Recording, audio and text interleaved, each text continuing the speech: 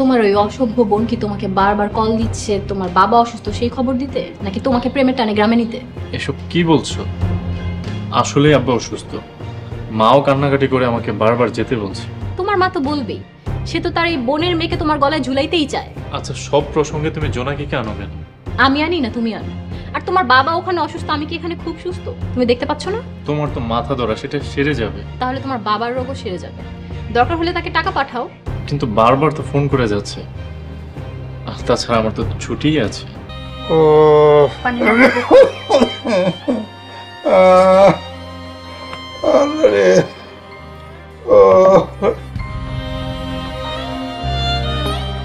না, আমি পানি খাবো না। আমি মনে হয় বাঁচব না। আমার মনে হয় দিন শেষ। এত অস্থির হয়েন না তো, আল্লাহরে ডাকেন, আল্লাহ ঠিক রহম করব। মেহেদির মা, আমি মনে হয় বাঁচব না। তোমরা আমার সালমানকে খবর দাও। ওরে আমার দেখতে ইচ্ছা করতেছে, ওরে আমার বুকে জড়াই ধরতে ইচ্ছা করতেছে।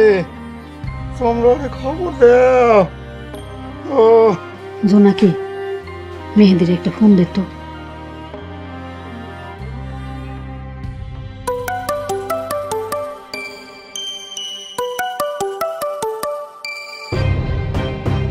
একদম ফোন ধরবা না। খালা, ফোন তো কাইটা দিছে। কাইটা দিব কেন? মনে হয় কাইটা গেছে। তুই আরেকবার ফোন দিত।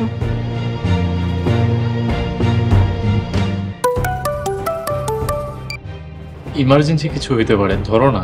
আমি মানা করছি না, কোনো ফোন ধরা যাবে না। আবারও কাইটা দিছে। মনে হয় অফিসের কাজে ব্যস্ত আছে। দেখবি ও ঠিকই এবার ফোন দিব। তোরা আমার সালমানিক রান্না দে। ওরে আমার দেখতে মনে চায়, ওরে আমার বুকে জড়াই ধরতে মনে চায় রে। জোনাকি, আরেকবার ফোন দে না।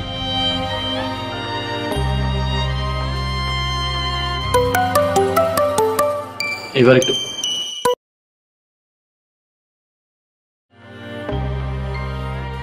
খালা, এবার তো মোবাইল বন্ধ পাইতাছি। আগামী 2 দিন তোমার ফোন বন্ধ থাকবে, একদম ফোন ধরবা না। আর তোমার তো ছুটি আছে, আমরা এই 2 দিন ঘুরে বেড়াবো। ঠিক আছে।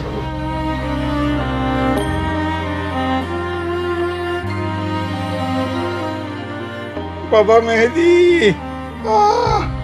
আমি মনে বাসুম না রে বাবা।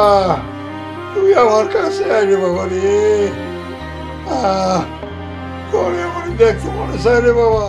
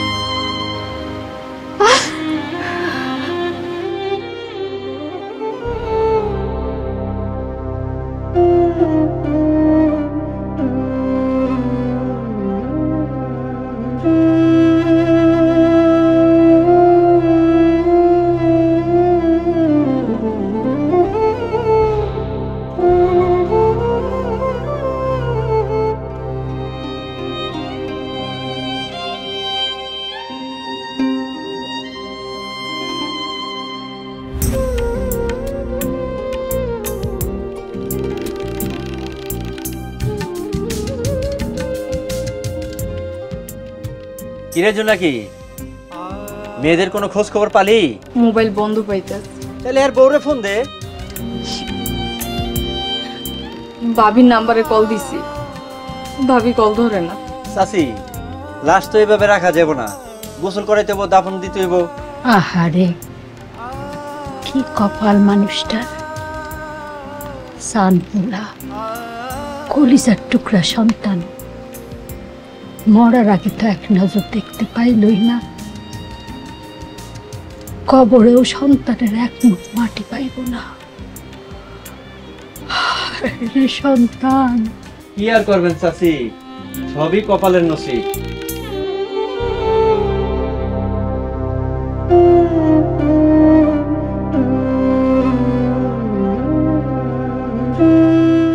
সামিউল দেখ কবর খোঁড়া হয়েছে কিনা। আচ্ছা আলমগীর ভাই ধরেন লাশের গোসলের ব্যবস্থা করতে হবে।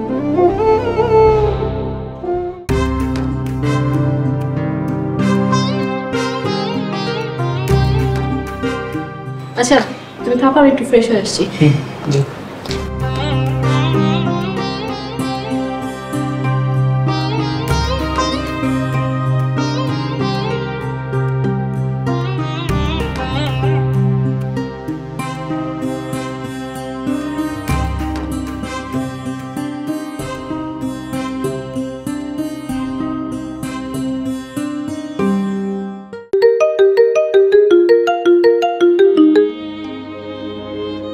হ্যাঁ বল। এতক্ষণ আপনার ফোন দেওয়ার সময় হয়েছে না? কেন, কি হয়েছে? গতকালকে খালু মারা গেছে।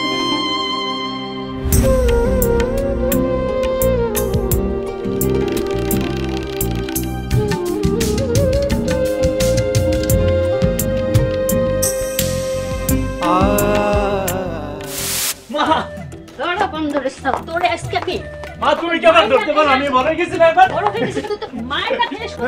থামো থামো থামো, কি হয়েছে?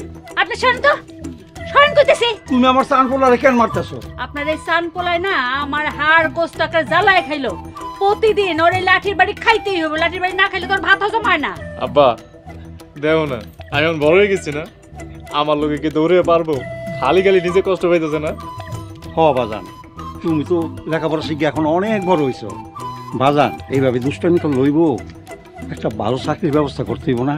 আব্বা তুমি দেখো, তোমার এই সানফোলা একদিন বড় চাকরি করবো ঢাকা শহরে যাইয়া। হ, বড় চাকরি নিবা তাই না? তুমি যেই বান্দরের বান্দর, তোমার কেডাই বড় চাকরি দিব? আমার চান পোলায় লেখাপড়ায় ফার্স্ট, তুমি দেখো এক সময় ও অনেক বড় চাকরি করবো। মা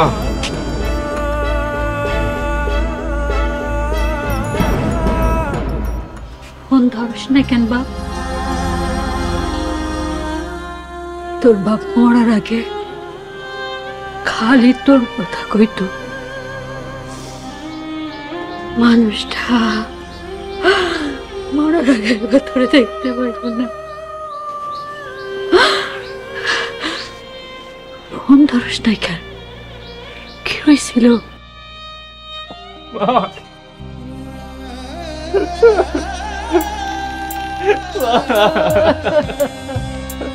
আমার মাফ করে দাও মা, আমি ভুল করে বলাইছি মা, আমি অনেক বড় মাফ করে বলাইছি মা, করে দাও। ভুল করে বলাইছি মা, আপনার কবর নিয়ে যাও আমার মা, আপনার কাছে বাঁচাও মা।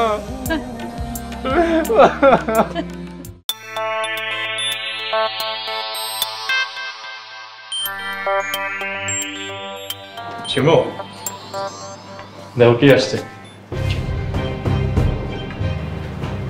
শিমু আস।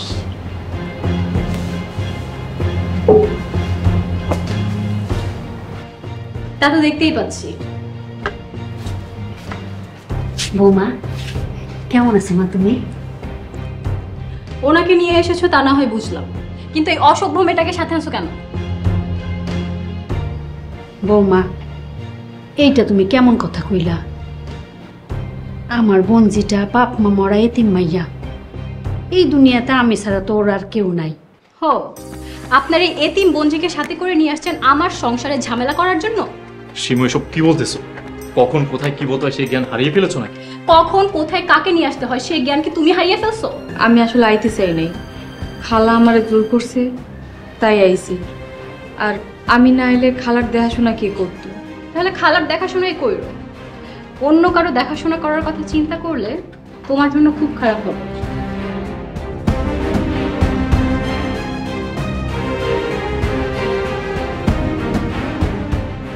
উদয় আমারে জোর করে ঢাকা শহরে আনলি। গ্রামে তো আমি ভালো আছিলাম রে বাজান। মা তুমি এসব নিয়ে ভাইবো না তো।